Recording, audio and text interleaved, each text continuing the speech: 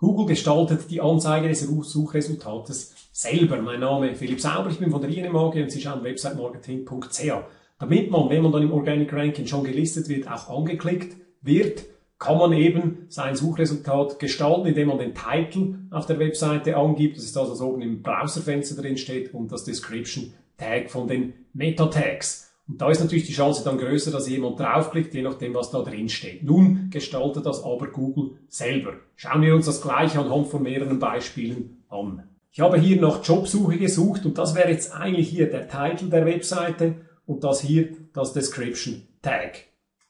Nun hat aber in dem Fall nach Jobsuche Google dieses Suchresultat angegeben von Topshops. Da steht Jobsuche-topshops.ch. Das müsste jetzt also eigentlich auf der Seite im Titel drinstehen. Das ist hier die Seite. Wenn ich mir aber hier den Titel anschaue, steht da was total anderes drin. Topjobs.ch und so weiter. Von Jobsuche steht hier überhaupt nichts drin. Das hat also Google jetzt selber zusammengestellt, und zwar den Suchbegriff, den ich oben eingegeben habe, genommen und hinten den URL angehängt.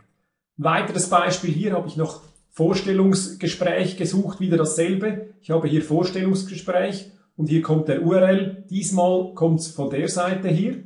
Auch hier ist der Titel total anders, aber was sehe ich hier? Ich bin gleich ans richtige Ort gesprungen und Google nimmt hier also das Vorstellungsgespräch aus dem Menü raus. Auch eine Möglichkeit, wie Google sich eben hier dieses Resultat selber zusammengestellt hat.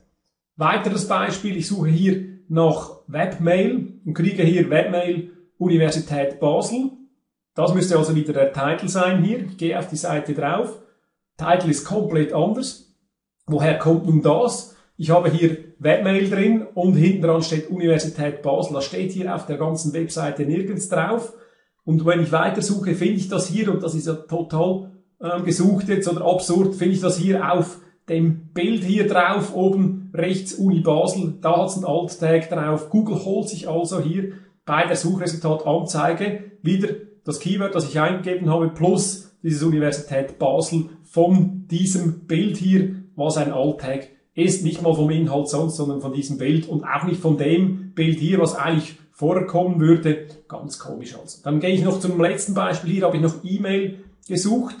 Das scrolle ich ein bisschen weiter unten und kriege hier diesen Eintrag. Speziellerweise fällt hier das Description Tag. Google zeigt hier nur den Titel an. Und wenn ich auf diese Seite draufstehe, kommt hier auch ganz was anderes. Ich habe hier oben den Titel, Login, Doppelpunkt, LiveNet und so weiter und so fort. Also auch hier kommt nicht, wie hier angetönt, dieses livenet.ch mit E-Mail vorne dran, sondern hier kommt ein anderer Titel. Woher dieses jetzt kommt, ist klar. Auch hier habe ich wieder das Keyword, nach dem ich gesucht habe, plus das LiveNet, also den URL. So stellt sich also Google diese Titel selber zusammen. Das heißt, ich habe nicht mehr den Einfluss, den ich früher gehabt habe. Warum macht das Google? Einerseits vielleicht, weil er nicht passend ist, der Titel, andererseits vielleicht, weil er fehlt. Das hatten wir jetzt über in allen Beispielen nicht. Google will ja schlussendlich, dass sie uns die richtigen Resultate liefert, also muss es eigentlich perfekt daherkommen. Fragt sich jetzt nur, ob das was bringt oder nicht. Hier testet Google auch noch sehr viel, das merkt man ganz eindeutig. Da ist man sich noch nicht so einig,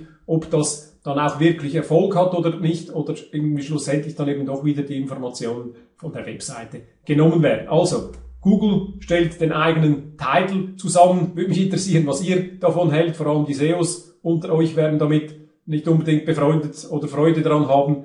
Kommentare wie immer hier. Mein Name Philipp Sauber, ich bin von der INM AG und Sie haben websitemarketing.ch geschaut.